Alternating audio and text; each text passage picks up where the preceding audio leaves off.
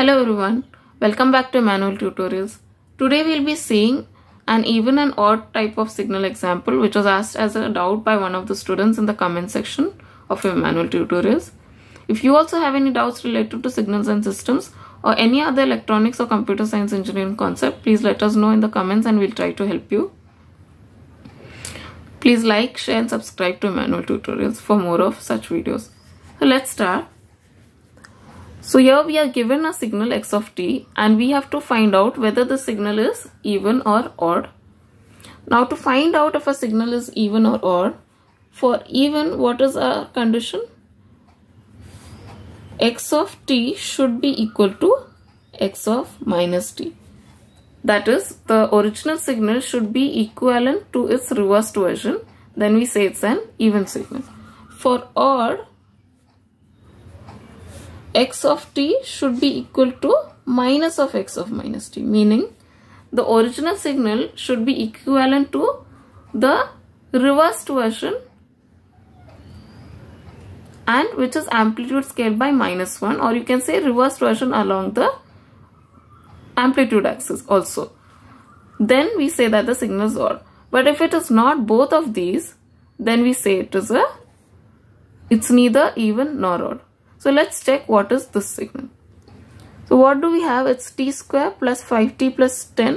We don't need to draw the signal to find it out. What we can do is we can just replace t by minus t to get what is x of minus t in our case. So if you replace t by minus t, it's going to be minus t the whole square plus 5 into minus t plus 10. Now minus t into minus t is going to be plus t, so it's going to be t square. 5 into minus t is minus 5t plus 10. This is what we have as x of minus t. Now if you see, ideally x of minus t should be equal to x of t if we have to say that the signal is even. But if you compare both of these, because of the sign difference, it's not equal to x of minus t. So it's not even. Now similarly for odd, it should also be equal to minus of x of minus t. Now even if you take the minus sign outside, like if you say -1, then it will be minus t square plus 5t minus 10. If this was equivalent to minus of x of minus t, then also we could have called this odd. But if you see, this is not equivalent to x of minus t. So if you see, x of minus t is t square minus 5t plus 10. So this is also not equal to minus of x of minus t. So you can say that this is neither odd signal as well.